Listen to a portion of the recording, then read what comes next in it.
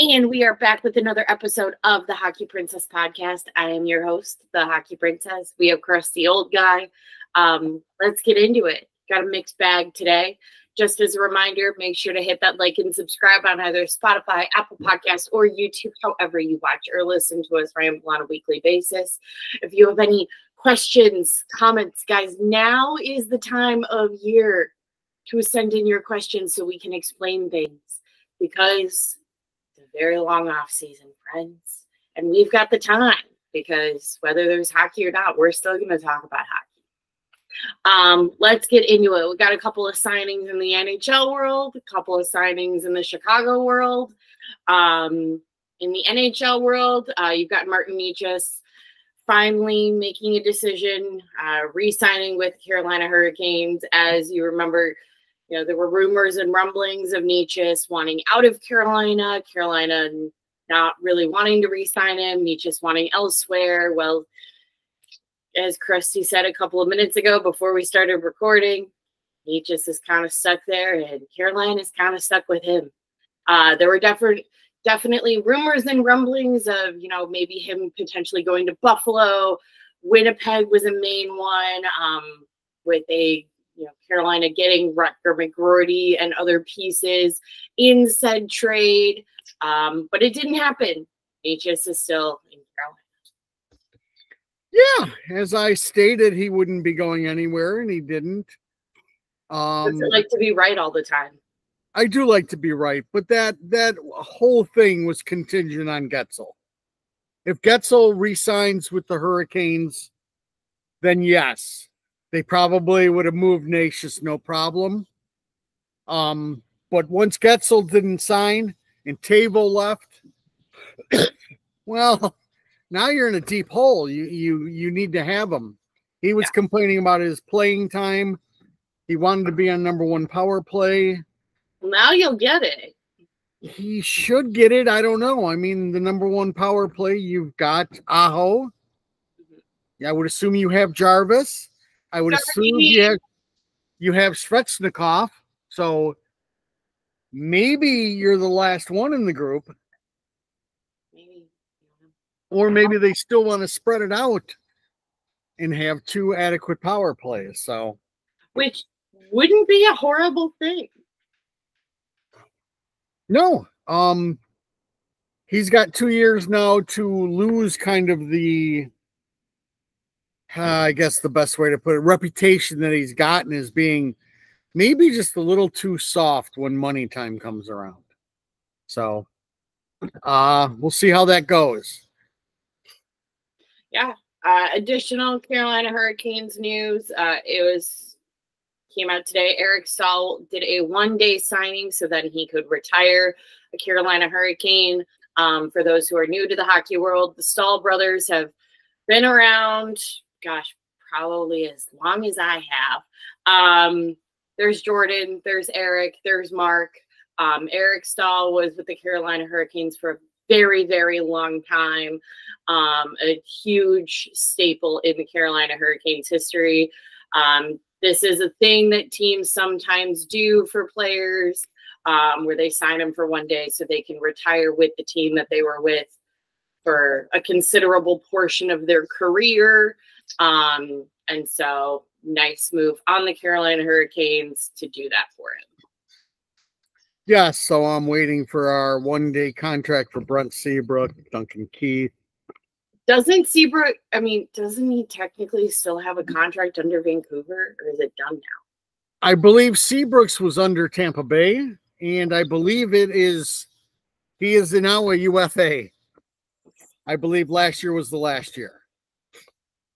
So. Well, Kyle won't make that happen. No, I don't think it's anything they want to discuss this year. So, maybe next year. But good on Carolina. Yeah, Eric was a huge part of that franchise. Believe he was there for their only cup win. Yeah. I think so. He was much younger. Yeah. Let's see. We've got 2 Chicago Blackhawks signings. So going into free agency, Kyle only gave 2 qualifying offers to all of the free agents. That was your Louis Crevier and your Isaac Phillips. Everybody else was kind of let go, which is what we predicted. And so finally got the contracts hashed out with Louis Crevier and Isaac Phillips. Both of them are set to a 1-year, $775K two-way contract. You know, I figure Crevier is still in the AHL playing with Rockford. I figure Isaac, what I want for him and what I figure is going to happen are 2 different things. As most people know, I'm a big Isaac Phillips fan. I would like to see him up in Chicago a bit more. I think we do have the space for it if Kevin goes to Rockford. But I do think he'll still spend quite a bit of time down in Rockford. Or Isaac, not Kevin. But I think that also benefits, you know, not only the, you know, you got your Allen and EDM, who is your 2nd year in Rockford, but also guys like Artie and other defensemen who's their 1st year in Rockford. I think he's a great veteran leader of guys that aren't solely having only played in the AHL their whole season or whole career. Yeah. Well, I don't think it's any given whatsoever that Core goes to Rockford, but I would consider that maybe a 15% chance at the end of the day. As far as Isaac, you know, as you stated, we're both Isaac fans. I'd certainly like to see him be, you know, if somebody does get injured, that he is the first guy to get called up and not the 3rd. Yeah, I believe their game plan is Isaac might even start up with the big club. He might not see the ice though. I think making that big boy money. Huh? But you're well, his and Creature's amount of money is going to be the same now. That's the two-way contract. That's the beauty of the two-way contract is they get $775 no matter where they play. So for either of them, it works out really well for somebody, especially like Creature, who's 23 years old. They're not going to be really ass hurt if they got to go back to Rockford. If you're paying them $750,000, they're okay with it. So, you know, that ends nice. So both of them will be getting their money. I just believe the Hawks have moved on probably from both of them. And they figure they don't have a problem with either of them being up with the big club in watching from the press box. Where Nolan Allen, EDM, and, you know, Artie, you don't want them coming up and then not getting minutes. Right. So you'd much rather have them down in Rockford getting their minutes. So it's a way to reward them for being a team player, the two-way. Yeah. And, you know, they also know their role. And their role is they might be watching from the press box if they're with the big club, and they have a leadership job down in Rockford. Yeah.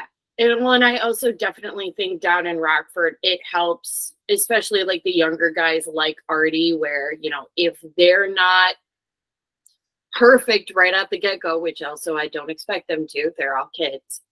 You know, Rockford has confidence in Crevier and in Isaac to eat up quite a bit of minutes of game time and take a little bit of pressure off of the younger kids every game. Because, I mean, it's a long season. Well, yeah. And, I mean, the AHL is pretty rough and tumble. So, you know, you have two bigger boys that can kind of be there to protect the young ones a little bit. Yeah. And stir things up when they need to. So the young kids don't figure they got to do everything and then they have to fight every battle. These guys will be seasoned enough to know that they can step in right away. Yeah.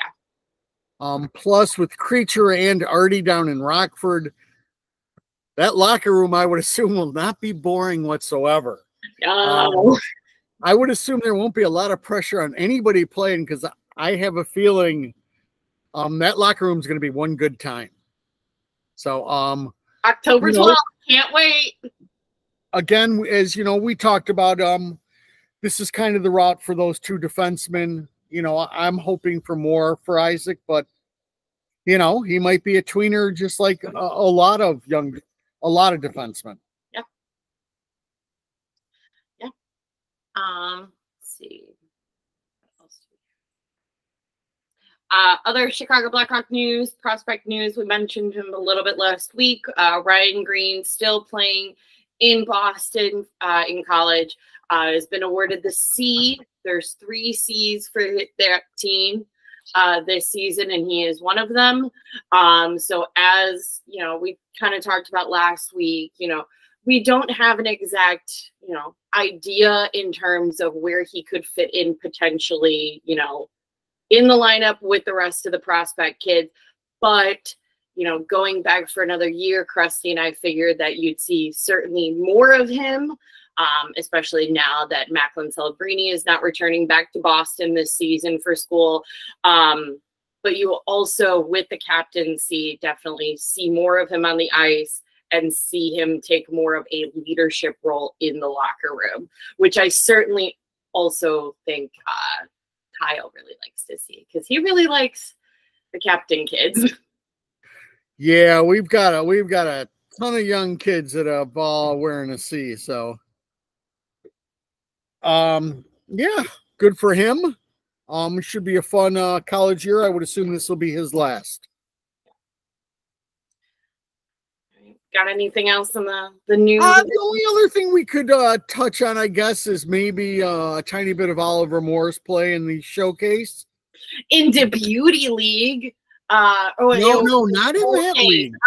Okay, guys, sorry. I've been watching him in the Beauty League, and it's been great. Crusty old guy's been making fun of me for watching hockey in frigging Edina. Yeah, you want to touch on his performance in the showcase? In the showcase we've got Sweden. Wait, first, want to explain what the showcase is? Like, who are these kids? The showcase is a junior showcase. You're basically looking at most kids that will be making your World Juniors team. Except, you know, the US has 2 teams. I believe Canada has 2 teams. Finland has 1. Sweden has 1. It's not considered a tournament or anything. It's more of just the showcase. They all get together a little bit before the season. It has importance because it's a way to them to start to judge where they want their World Junior team to look like. Mm-hmm. So, and the other good point with that is Oliver Moore is playing second line center. You know, there's always talk, Nazar Moore, everybody, will they be a center? You know, it's starting to look more and more like Oliver Moore can be a center. He can be a second line center. I choose to believe, and maybe I'm riding the delusional train, but it certainly wouldn't be the first time, and it won't be the last. I am fully on the delusional train that Oliver Moore will be a center. I will have my Kyle Davidson moment. Not completely, but we're pretty close.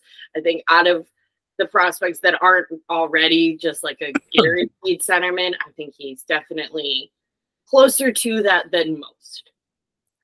Yeah, and again, a lot of people like to indicate, okay, as a centerman, it's all about your face-off percentage.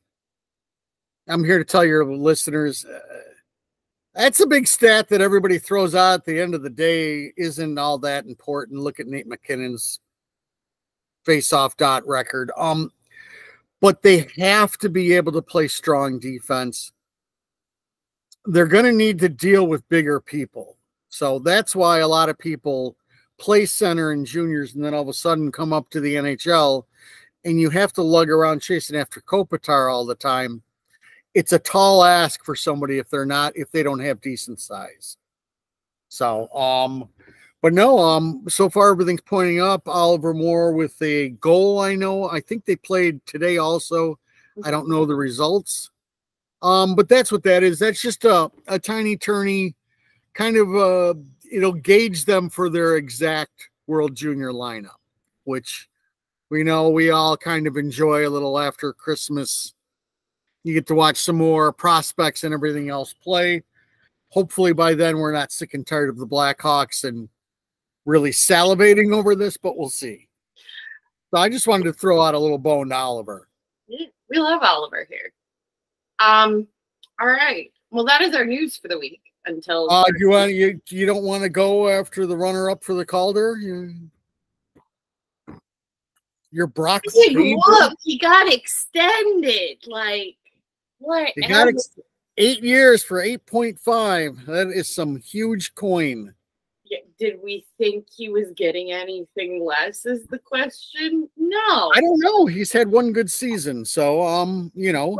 What other money is Minnesota spending on is the question. Like, that's your golden boy. You really don't, you have prospects, but you don't have one that is that treasured that you're like, we need to take care of him completely. No, everybody else has been taken care of. Krill's been taken care of for a little while. And, you know, they've got a phenomenal player in Baldy. So, you know, they're getting there. They have one more year in cap hell. I believe they have 14 mil on the books for Parise and Suter still. And then that buyout will be a lot less. Like it's like 3 or 4 million for each of them for the remainder of the time. So, yeah, I was a little surprised at the money.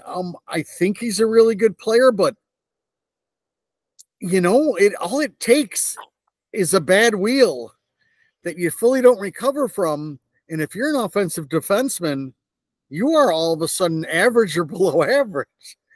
So there's a huge risk factor in there. We've also got, you know, everybody going, well, look at Vlasic's contract. That's so much more of a value, blah, blah. Faber could be a defining top 5 offensive defenseman, which as much as we like the pickle will not be. So. But we love it. I think that's all. That was the only other one I wanted to talk about. Hello, Rutu. Yeah, I'm done. It really surprised me. I think I'm now just at the point, maybe it's just a lot of free agent stuff that's happened where there really isn't like the money side. I'm just like, yeah, it seems like every team has a couple of just obscene contracts these days. But it also kind of makes sense to me, like you said, the ones that they do need to take care of have already been taken care of. Brock Faber is set to be Minnesota's golden boy. And so they need to take care of him completely. Is a little bit ridiculous, yes, but I don't think there's an NHL team that doesn't have a ridiculous contract on the book. It's kind of just what the NHL is. Yeah, it's definitely where they're going. If you've got a premier talent after their entry-level contract, they want the 8 years. You want to give them money. You have that fear if you only do 4 years that the cap's going to go up a lot. And if their play continues, now you're going to, for that other 4 years, you'll be paying them an arm and a leg. And it works out great for Brock Faber because he's 29 when the contract ends. Still got enough time to get one more huge one. So there, we've spent way too much time on him. All right. So we are going to, for the next 4 weeks, do our predictions. We're just going to do one division each week because we tend to talk a lot and there's other things that we have to talk about. So this episode is going to be week 1 in terms of our predictions. We'll do a division every week. This week, we're doing Atlantic Division predictions. Before we get started, and in no particular order, I am just going to refresh for people who maybe do not have the Atlantic Division memorized. And when we get a sponsor and like some intern and some software, you'll see a huge graphic just go whoosh. Or maybe not. Carry on, Hockey Princess. All right. In no particular order, the Atlantic Division is, you've got Tampa, Detroit, Florida, Buffalo, Boston, Toronto, Montreal, and Ottawa, if I didn't say Ottawa. So that is your Atlantic. So do you want to go from our predictions for number 1 or number 2? Or not, sorry, not number 2. Number 1, or go from 8 up? Let's start at the bottom. Okay. And then we'll be here, just like Drake says. Not quoting Drake. Sure. I'm ready whenever you are. As I was telling Crusty, old guy, I was looking up the end of last season's standings for this division. I really don't see it changing all that much for this upcoming season. I'm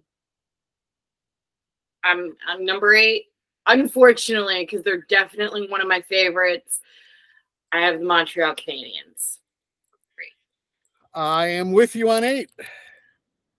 I do think Ottawa is I do think Ottawa is pretty far down there. So at the end of last season, it was Montreal was last and Ottawa was first. I do think Montreal has, gotten some key pieces. Some other guys are coming. You've got Lane Hudson potentially making the jump to Montreal this year. I think the Montreal Canadiens are a prime example of, yes, you have these key pieces. You are developing, you are progressing, but guess what? So is everyone else in your division. You are starting from way further down on the bottom, and yeah, you're progressing, but guess what? So is Ottawa, so is Buffalo, so is Detroit. Everybody else is getting better too. Yep, which we're trying to explain to the fan base that just because all of a sudden you get a couple pieces, you don't leapfrog over a lot of teams. No. Yeah, I've got Montreal at the bottom. Their biggest. Whoa, I got 2 dogs out here. Their biggest thing is what does Kirby look like? Probably. That's huge. That is one torn up knee.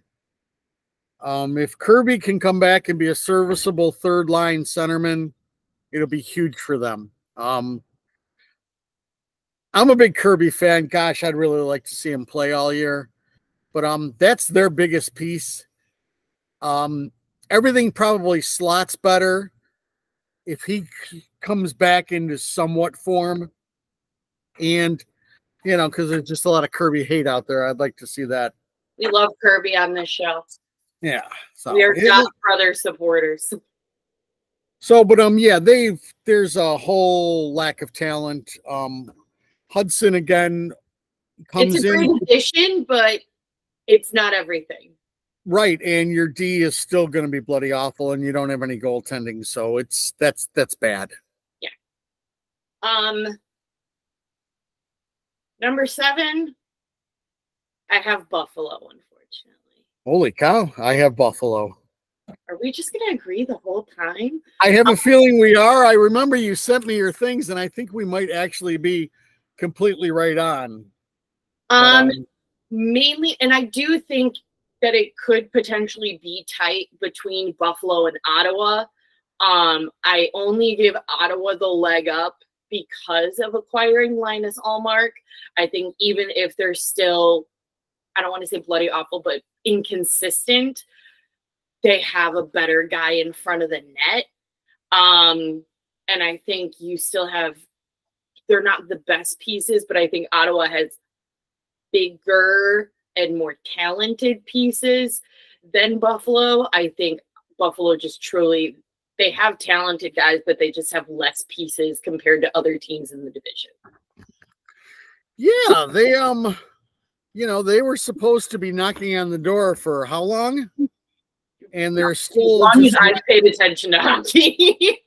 And they're still just knocking on the door. I mean, but you've got Tage Thompson, who had a coming out party 2 years ago. Your Dylan Cousins, who you think is a really good ball player. Alex Tuck, who should be doing more. And then that's it. I'll give Rasmus Dahlin some credit. Well, you have 3 really good defensemen. You've got Bo Byron, you got Owen Powers, and Dahlin. But You know, they're I believe they just re-signed Upka, Pika, Mika, Slicka, Dicka. Hey, Can't say that. Uka I think it's UPL is what they call them. UPL just signed. I mean, is that a difference goaltender though? I don't think so yet. So again, just a lot of question marks, but you have 3 really good forwards and 3 really good defensemen. And with that, you're going to be second to last in the Atlantic. So, and I think the Atlantic, the top is so competitive that I think it, not to, shit on Buffalo or Ottawa or Montreal, because I do like the guys that they have on the roster, but the top of the Atlantic is so competitive that even if you had 50% of your roster of super talented guys, it's not enough in this division.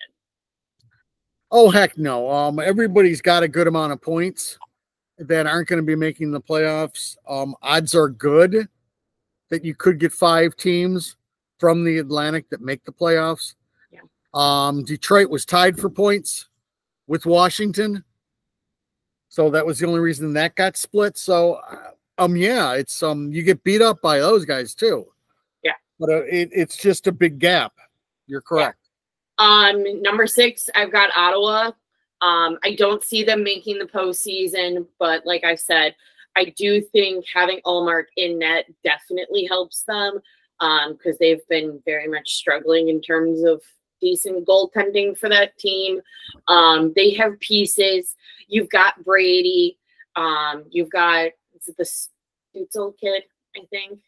You've got a couple of different guys, but I think similar to Buffalo, it's not enough. You have pieces, not to, knock on the guys that are there in Ottawa. It's just simply not enough. Probably not. Again, I will go down stating that this is, if you're looking for one surprise team, my money is on, it would be them. If Josh Norris comes back and is healthy, you have 3 stud centermen down the middle. You have Brady Tkachuk. You have a good defense. Maybe not a very good third pairing. But if Ullmark plays like Ullmark and all of a sudden these guys get some confidence, hockey's a funny game and they could breed off of him. Yeah. I mean, not breed, but they'll get a lot from him.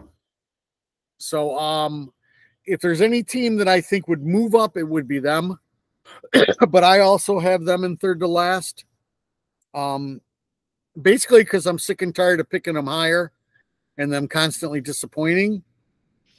But that's a very talented center group. And, I gush over them with their center talent. Brady, they need to make some noise before Brady decides he don't want to be there no more. So, yeah. 5, and I'm happy to watch this team start to slip a little bit. I got the Tampa Bay Lightning. Possibly. I don't see them making the postseason. Can't wait till we review this in February and I'm just completely wrong. But I think with Stamkos gone, with Sergachev gone, with Janot gone,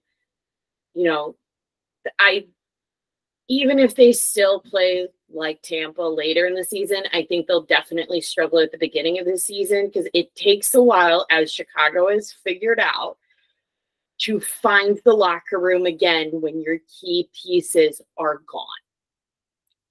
When you have guys that have been there for a very long time and they're all just gone, it takes a while. You don't just jump immediately into the same type of game.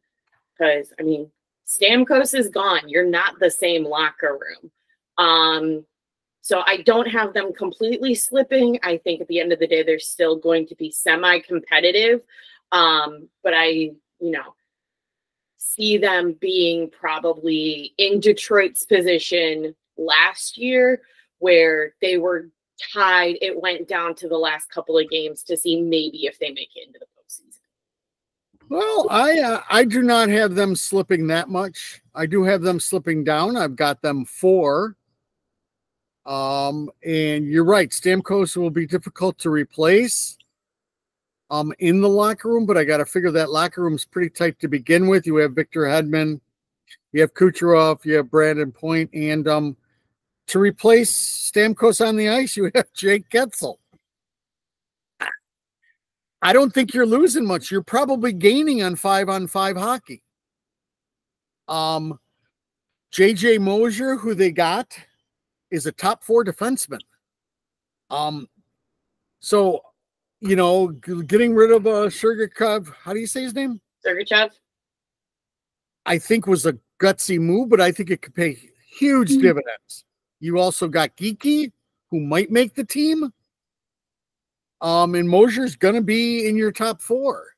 You also got Ryan McDonough back. It's an old Ryan McDonough, but that's more locker room personnel. So I thought I would have them slipping more, but I don't. So I don't think they drop off as much as you'd think. I think they'll be. I don't think they're going to drop off a ton. They ended 4 at the end of last season. I only have them slipping a place. Yes. I don't have them slipping at all. So I figure they'll finish 4th again. More than I do. So. But yeah, that's my take on Tampa. I wouldn't completely write them off for even higher. Depends on how Getzel fits along. And there's still a ton of weapons on that power play. Granted, you're going to miss Stamkos' shot, you know, on that side where, you know, once you pass it around a couple times, you put it to him and it's in the net. So, but they're still a very talented ball club. So that brings us to 4. No, you never said who you have at 5, Crusty. I got the Dead Wings at 5. You know, the Dead Wings have made some good pickups. You know, you re-signed Patty Kane, who was he was going to be bringing them into the fight. I think Kane was rejuvenated with the attempt of making the playoffs. I mean, he loves that shit. Tarasenko's a very good 3rd-line player when he gets the matchup he wants. Lucas Raymond still has to continue to produce, though. Edmondson will start to get top 4 defensive minutes, and I'm really curious to see how well he plays. But again, you're betting on Cam Talbot in net. I don't see how that works out for you. I mean, so between 4 and 5, I have a choice between Vasilevsky or Cam Talbot. I'm going with Vasilevsky. So, who do you have it for? I got the Dead Wings because I will manifest that my boy Showtime goes back to the postseason this year. And that's why I had to slot Tampa at 5. And plus, I can't ever have the Red Wings going into the playoffs. Patty Kane's going to the postseason. And I understand Vasilevsky is Vasilevsky, but I'm going to throw out the hot take that I do not think Vasilevsky is right now what he was when Tampa was consistently winning the Cup. And I don't think that he is the number 1 goaltender in the NHL currently. I think at a point he was, but I think right now you've got 5-ish that kind of bounce around on that same tier level.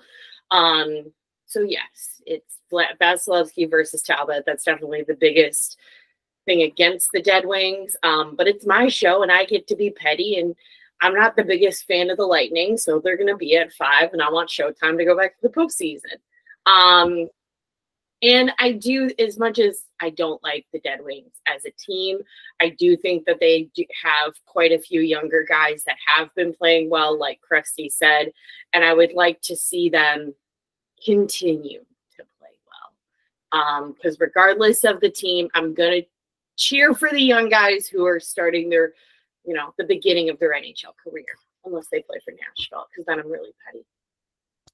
Yeah, that's a weird rebuild because it's been going on forever. And I don't know what you have. When do you consider the rebuild to have started? Huh? When do you consider the rebuild to have started? 6 years ago? 6, 7 years ago? But you have what? You'd consider it at least 6 years ago. Yeah. And from that, in your young talent, you have Lucas Raymond and you have 2 defensemen. Right? You've got Snyder and Evanson who are really good. After that, these are all older players. So in Detroit right now, yes, I would say I do believe that a decent amount of Detroit's talent that is coming up is sitting in Grand Rapids. Yeah, let's take a quick peek at that because Sebastian Cossa being one of them. Oh yes, they've got a goaltender who could be lights out. Yes, I think they have very few and far pieces up in the NHL scope right now, but I do think most of their plan, in quotation marks, is sitting in Grand Rapids or it's sitting at Michigan State. Yeah, and again, I look at even the Grand Rapids, and you're looking at like 2 or 3 guys, maybe at tops. So I don't know how this all comes together.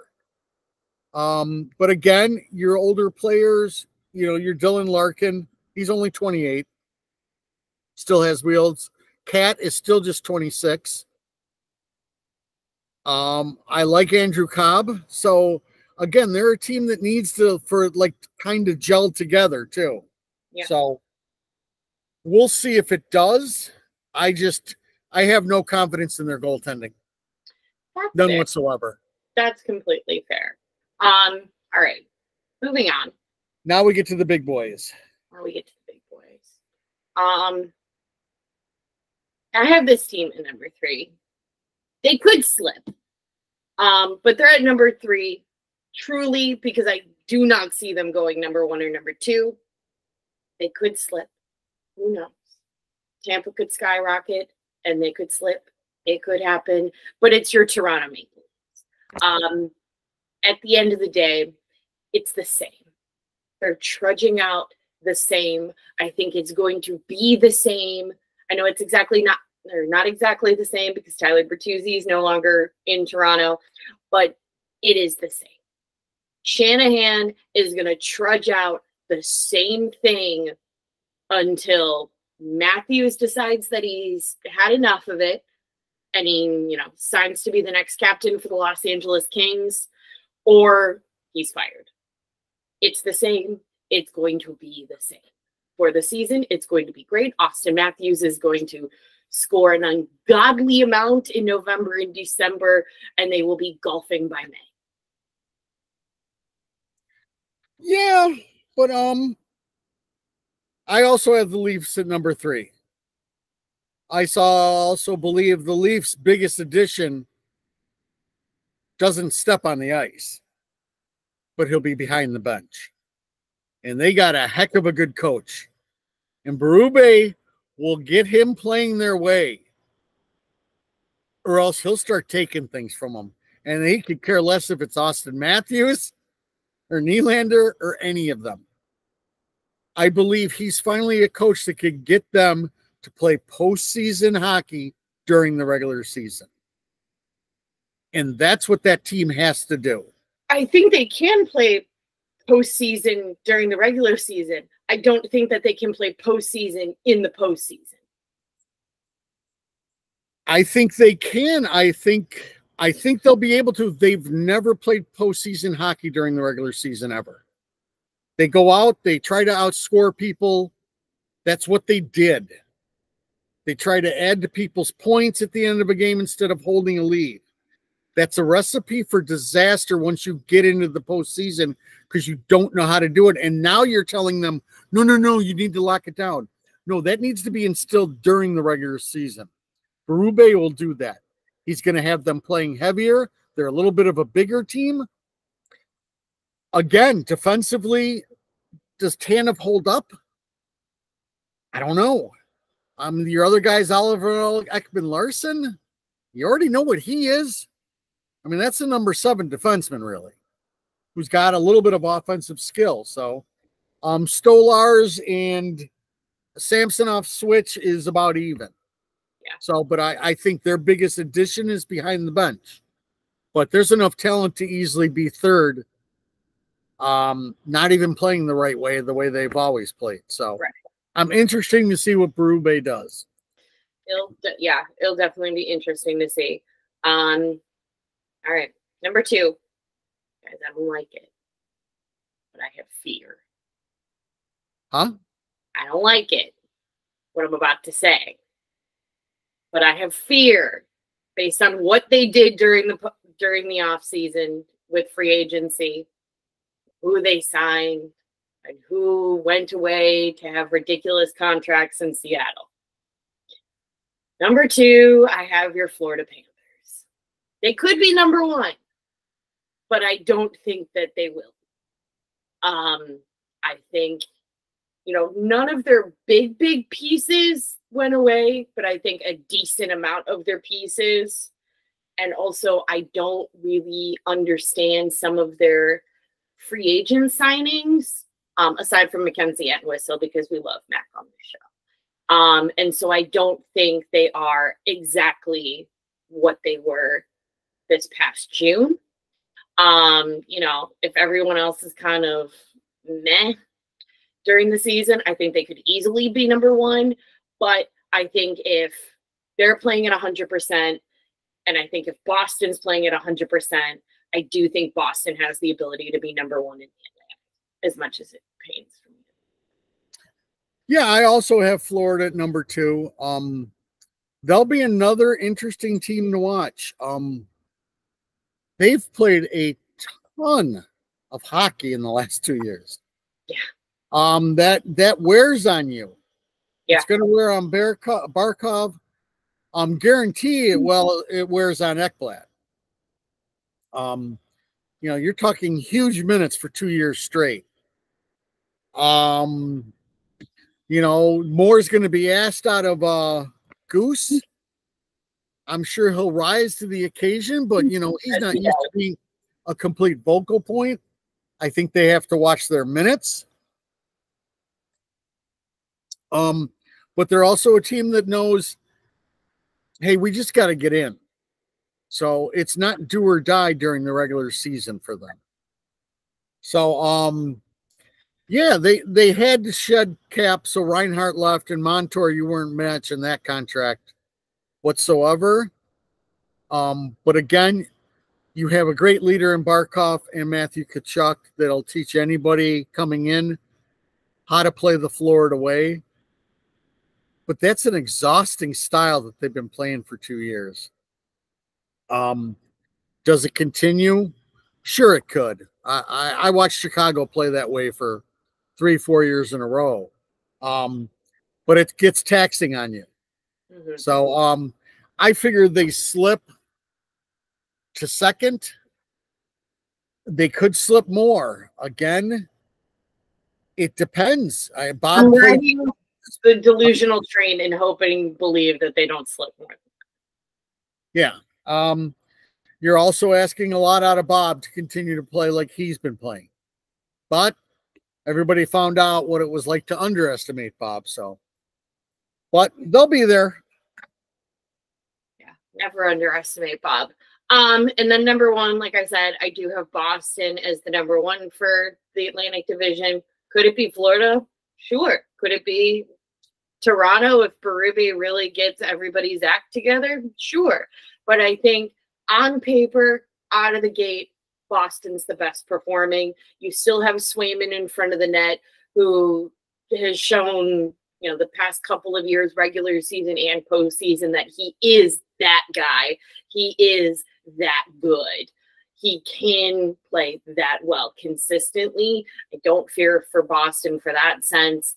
You know, have they lost a couple of pieces? Sure, but they still have a pretty dang good team. I definitely think if Florida did not play like Florida did during the postseason, I think Boston could have gone even further during the playoffs. I think it just came down to Bob versus Swayman at the end of the day. So, but I think on paper, out of the gate, Boston's number one in the division. Yeah, I have Boston also at number one. I think they're going to want it more during the regular season. I do believe, at least for this year, Lindholm fits in very nicely with Pasta and Marchand. You got Zadorov, who gives you a big thumper in the back end, and Charlie McAvoy doesn't have to do all the thumping. I think Zadorov fits in perfectly for Boston's style of game, too. Yeah. So, granted, you lost Allmark. So your big question mark is, okay, Swayman's now going to play 2/3 of the games. He's never done that in his career. Does it matter? I can't see why. You know, he's going to know going into camp he's getting at least 2/3 of the starts. So he already knows he's getting more of a workload. I think that should be a decent smooth transition. I think he'll be able to handle it. So again, that's a team that constantly is reloading and retooling and staying relevant. Granted, they're not winning cups, but they're in the conversation. So they got a great coach. They're just, again, when you get teams like them, like Florida, a coach has to do less. Everybody knows what's expected out of it. Right.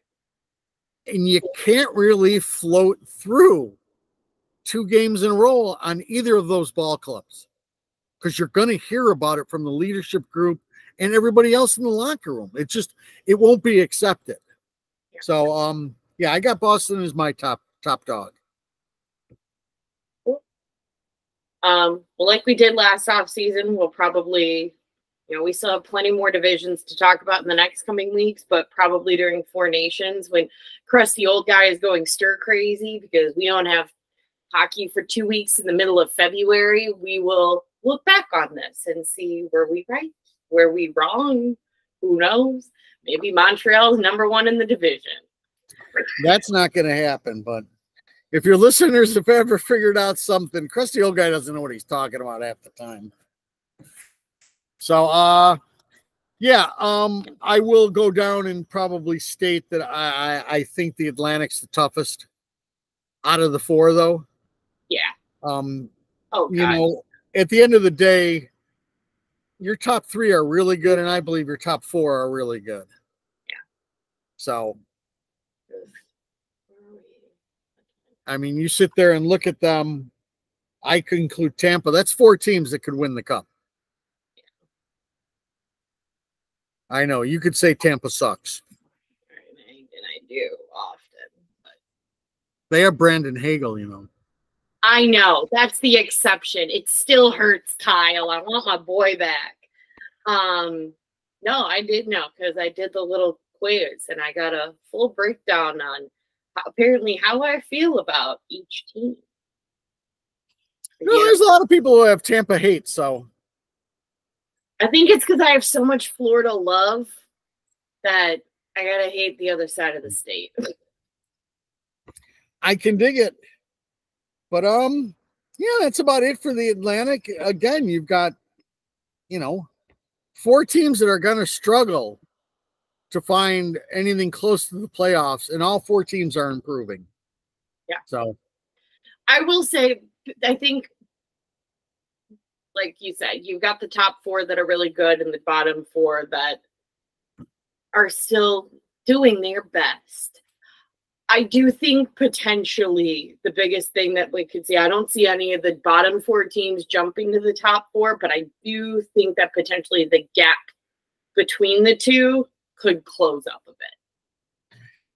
Yeah, I could see that maybe happening. You get, you know, the Leafs struggle off the gate or whatever. And I could see Tampa struggling, sure. Again, I will put my money on if any of those bottom four, it'll be Ottawa. Again, you know, they got Allmark. That could be a game changer for that team.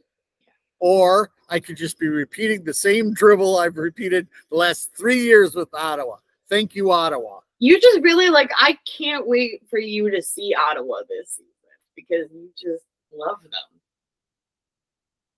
Yes, but that'll be at the end of the year. So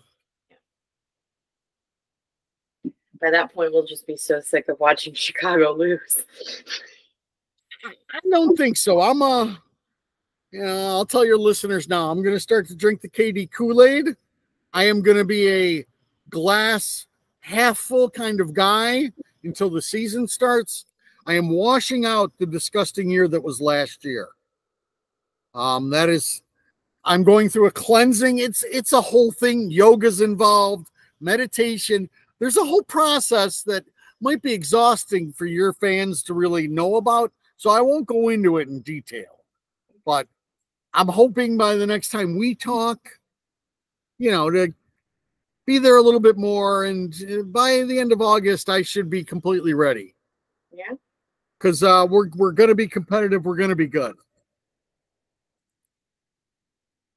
There you go. That's it. Yeah. You got anything else for this week? Any other thoughts, feelings? Want to talk about yoga? No, I don't want to talk. I really don't do yoga. I'm a very tight person. I do meditate, but that's a struggle for me. No, I don't think I got anything. I'm looking forward to for you to have your football guy on. I do need to switch gears. I have a fantasy football draft, and I think like 3 or 4 weeks, and I haven't been paying attention to anything football wise. There we go. So, yeah, just as a reminder to everybody, we are having one of the guys from Comes and Fits Windy City Sports Talk on in a couple of weeks to talk football before the beginning of this football season. It should be really entertaining, you guys, because I don't know anything about football. Crusty does. I know nothing.